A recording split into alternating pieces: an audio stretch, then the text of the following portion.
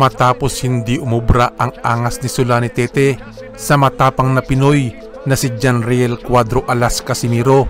Nabugbog ng gusto at halos masira ang paningin sa lakas ng mga suntok na inabot sa Pinoy boxer. Pero nagpasiklab itong si Tete, bumawi nang lumaban ulit. 2 sunod na knockout ang ginawa at isa na nga dyan ang laban sa veterano na si Jason The Iceman Cunningham. Hawak noon ni Cunningham ang 3 championship belt na nakataya sa laban nila ni Tete. Very impressive trunks being worn tonight by Zolani Tete, and size with Cunningham, class and top level. Cunningham's toughest fight to date. 30 seconds of the first round. This one scheduled for 12 at super bantamweight. Cunningham fights in the South African. It's actually this fight.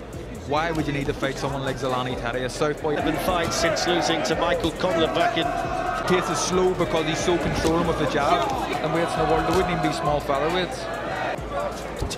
Jason will just need to be, I suppose, try his best not to get frustrated. He has been taking a lot of approaches, and through the oh, good shot, really good shot. Suppose he did have questions to answer coming in. That was work from Cunningham. What have you made of Tete so far, Carl? Yeah. What happens when a fighter respects someone else's power? You be cautious, you be conscious about common things, but it's a good performance so far from Tete. Far. So we're into the 4th.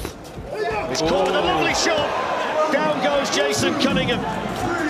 He's always had that kind of power, Zolani Tete. It's a peach of a shot. A lot of time left here, Fletch. A lot of time left. Worrying times for Cunningham. Tete's a good finisher, and the referee's having a look, and he's taking lots of punishment here, Cunningham. He's so accurate, and down he goes, and that's it. It's all over. Wow. And Zolani Tete has exploded back onto the world stage. Unbelievable. Unbelievable performance. Jason Cunningham, a guy right in the crest of a wave at the minute.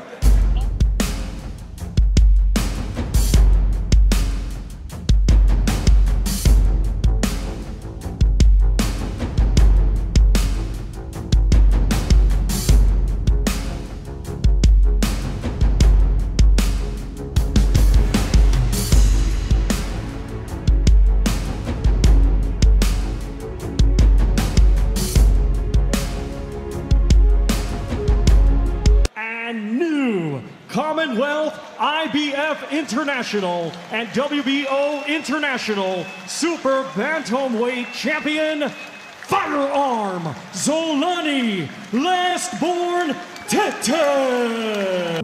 Anong yabang at pagmamalaki sa panalo kay Cunningham, pero nung lumaban pala, kargado siya ng ipinagbabawal na substance. Nalaman ito nang magpositibo siya sa ginawang eksaminasyon at testing. Sumailalim pa ulit itong si Tete sa isang eksaminasyon, at kung muling magpositibo, posible itong maban sa boxing ng 4 na taon.